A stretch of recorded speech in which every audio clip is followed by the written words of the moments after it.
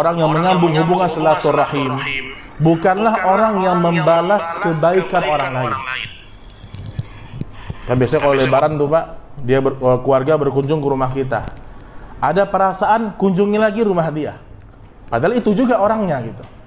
Nah, di masyarakat ini dipahami sebagai silaturahim, sebagai kebaikan. Betul sebenarnya. Tetapi yang dimaksudkan dengan menyambung, yang kita mendapatkan pahala, kita mendapatkan keberkahan harta, diluaskan rezeki, kemudian diberkahi umur. Maknanya dua, dipanjangkan umur atau diberkahi umur. Di sini kata Nabi Shallallahu Alaihi Wasallam, tetapi orang yang menyambungnya adalah orang yang menyambung kekerabatan apabila sudah terputus.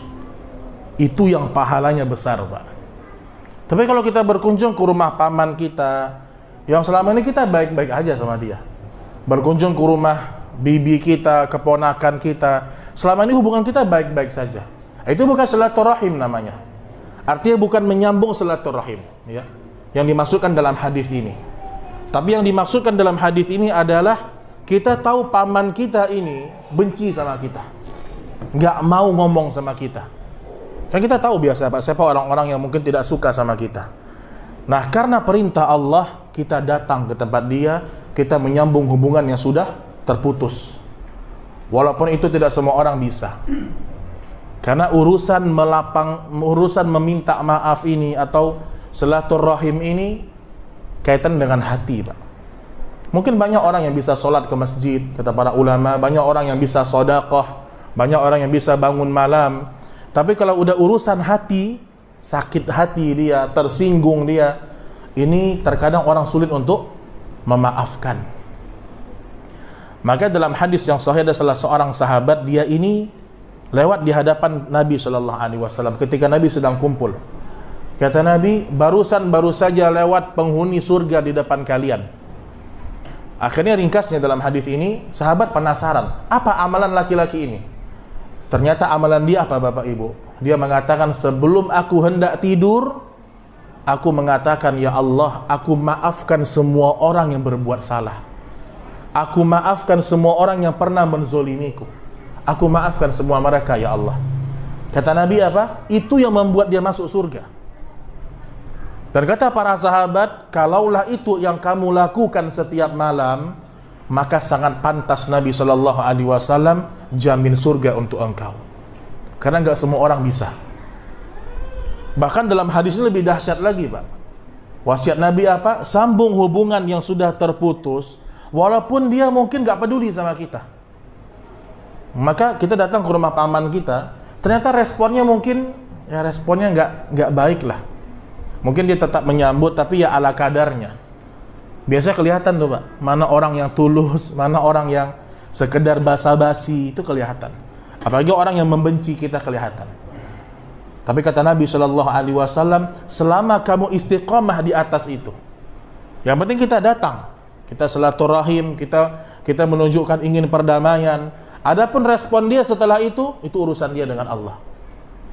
Maka kata Nabi Shallallahu Alaihi Wasallam, tidak layak seorang mukmin lebih daripada 3 hari dia menghajar saudaranya. Bukan menghajar memukul maksudnya, tapi mendiamkan, hajar. Tidak boleh kita ini mendiamkan saudara kita lebih dari 3 hari, Pak. Maksudnya apa? Kita mungkin terbiasa komunikasi sama dia, terbiasa bergaul dengan dia. Ternyata ada satu masalah, kita akhirnya nggak tegur sapa sama dia. Yang boleh hanya 3 hari saja.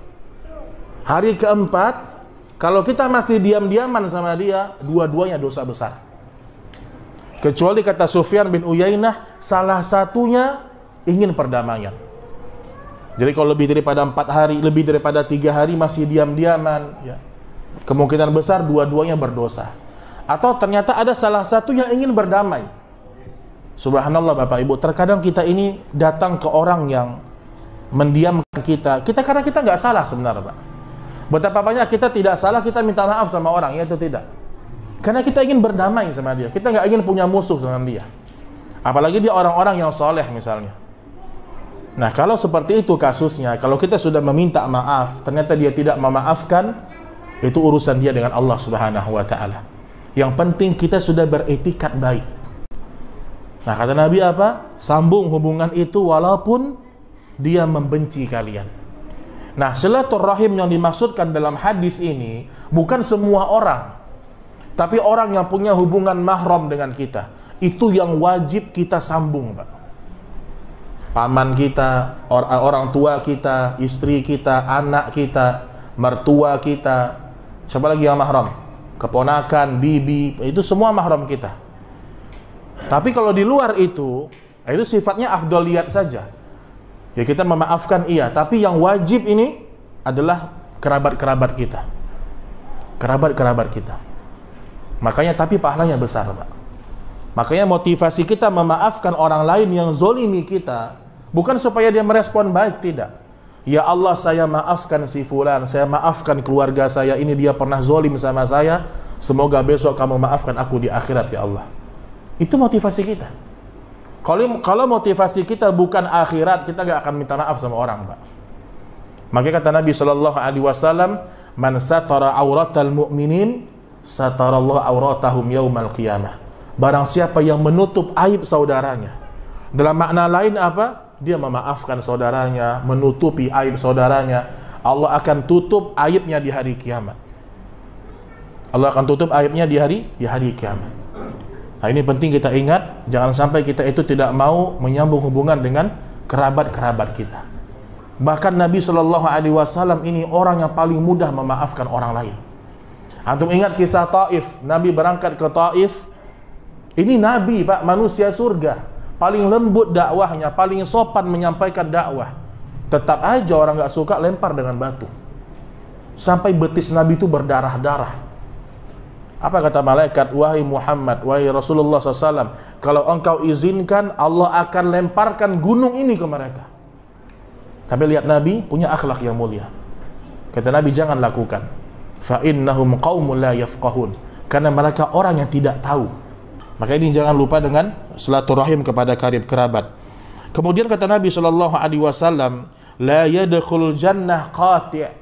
Tidak masuk ke dalam surga orang yang suka memutuskan silaturahim. Nggak masuk surga, Pak. Bukan nggak mendapat harta, tapi nggak masuk surga. Orang yang tidak mau menyambung hubungan silaturahim. Kemudian juga kata Nabi SAW, man kana yu'minu billah wal yaumil akhir falyasil rahimah. Barang siapa yang benar imannya kepada Allah dan hari akhir, hendaklah dia menyambung hubungan silaturahim.